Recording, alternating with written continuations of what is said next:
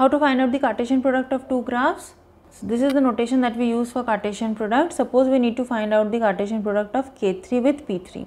So first of all, what you will do is note down the order of the two graphs. So order of K3 is 3 and order of P3 is also 3 here. Okay.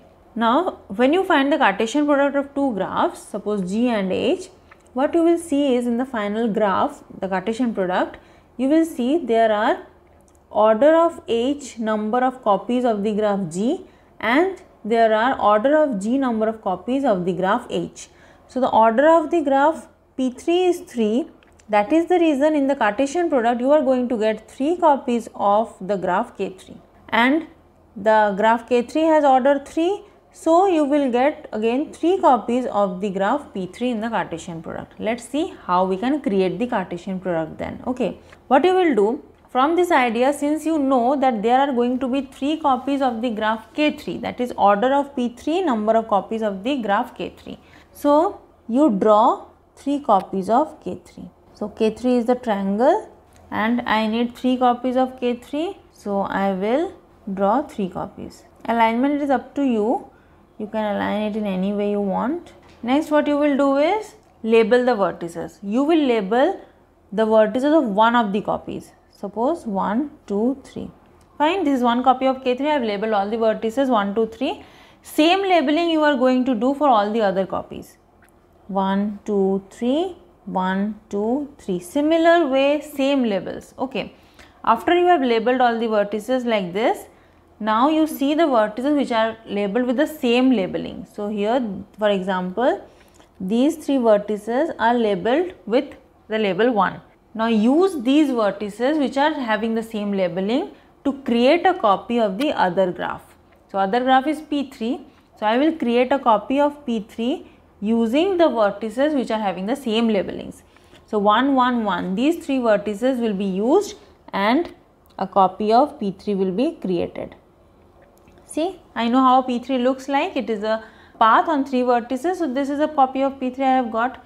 Again, the labeling is 2, 2, 2. I will use these vertices having the same labeling 2 and I will create a copy of P3.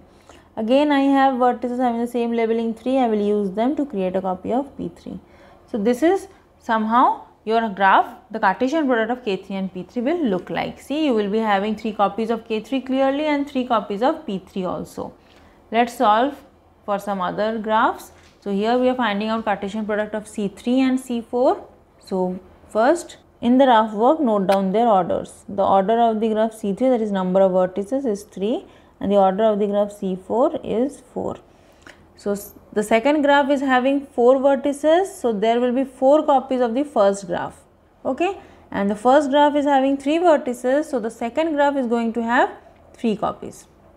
So in the Cartesian product of these two graphs, you will be finding 4 copies of the graph C3 and 3 copies of the graph C4. So the moment you know there are going to be 4 copies of the graph C3, what I will do is I will draw 4 copies of C3. C3 is a cycle on 3 vertices, that is same as K3. It is the triangle. So this is a C3. I will have 4 copies of C3. Okay. Next, what I will do is I will label the vertices of only one copy. So this is a C3. Label the vertices as 1, 2, 3 for example and use the same labeling for all the other copies of C3 as well and in the similar manner. 1, 2, 3. In the same order I will label the vertices of all the other copies. Then what we will do is all the vertices having the same labeling, for example these 4 vertices are having the same labeling, that is 1. Use these vertices with the same labeling to create copies of the other graph, that is C4. So I will use these 4 vertices and I will create a copy of C4. C4 is cycle of length 4. So on these 4 vertices I create a C4. This is a C4. Similarly, the vertices having the same labeling 2 can be used to create another copy of C4. And in a similar manner, those which are labeled with 3, those 4 vertices are used to create another copy of C4. Finally, in the graph, you will find there are 4 copies of the graph C3 and there are 3 copies of the graph C4. That is how we create our Cartesian product. Now in this regard, let me just mention a formula regarding the chromatic number. The chromatic number of the Cartesian product of two graphs is equal to the maximum of the chromatic numbers of the individual graphs. So in order to find out the chromatic number of Cartesian product of two graphs, you individually find out the chromatic numbers of the two graphs, and the maximum of those two chromatic numbers will give you the chromatic number of the Cartesian product.